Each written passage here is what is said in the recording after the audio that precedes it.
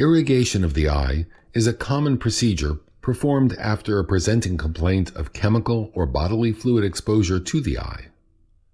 Chemical exposure is a very common occurrence in both the workplace and at home. Improper management can lead to permanent visual and ocular disability. Thus, appropriate and timely treatment is imperative. Both acidic and alkali compounds may severely damage the cornea or other structures of the eye. Acidic burns tend to be superficial and limited in damage, whereas alkali injuries are usually more severe and may penetrate the eye. If there is suspicion of an open globe injury, perform a fluorescein examination of the eye prior to irrigation. If perforation is confirmed or is unable to be reliably excluded, proceed with gentle irrigation and obtain immediate ophthalmological consultation.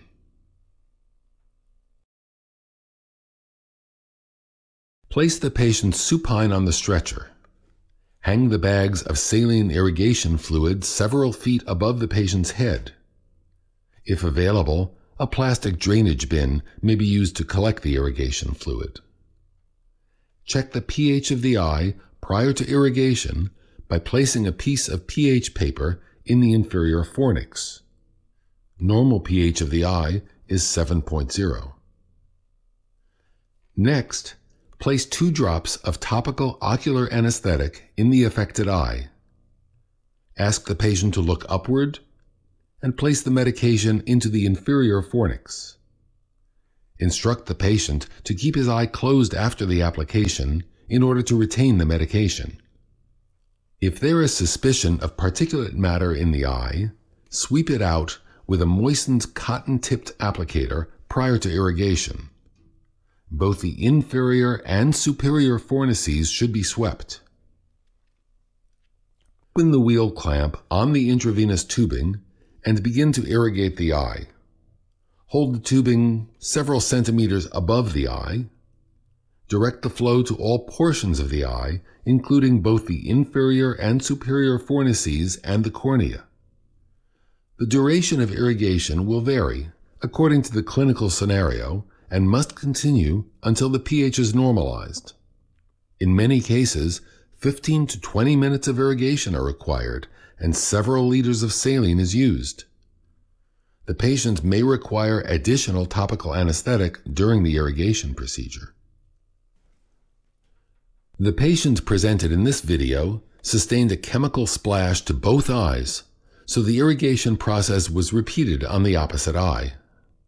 Remember the key steps to irrigation: assessment of pH prior to irrigation, application of topical anesthetic, removal of particulate matter with a cotton-tipped applicator, and copious irrigation with normal saline solution.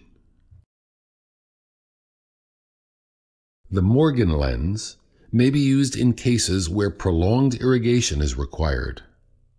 Attach the lens to the saline tubing, then open the wheel clamp so fluid flows through the device. Remember to apply a topical anesthetic to the eye prior to insertion of the lens. Instruct the patient to look downwards and insert the lens under the upper eyelid. Next, ask the patient to look upward and insert the other half of the lens under the lower eyelid. Once the lens is fully inserted, increase the flow of saline through the tubing. Morgan lenses do not provide vigorous irrigation and may not thoroughly irrigate the fornices. They should thus be used only after primary irrigation with 1 liter of saline. Morgan lenses are useful in cases in which bilateral irrigation is required, as they allow a single clinician to irrigate both eyes simultaneously.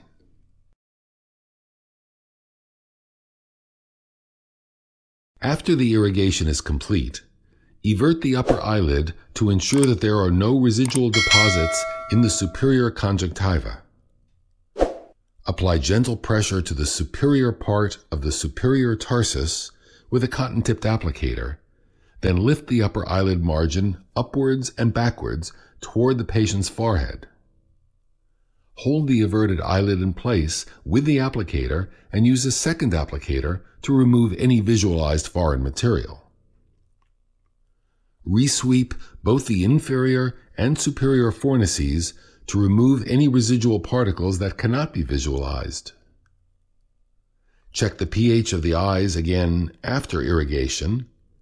If a neutral pH of 7.0 has not been achieved, continue the irrigation. Once the pH has normalized after irrigation, repeat the determination in 20 minutes to assess for any delayed changes. Perform a slit lamp examination of the eye to assess for corneal injury and for particles embedded in the conjunctiva. Additional aftercare instructions can be found in the written portion of this procedure.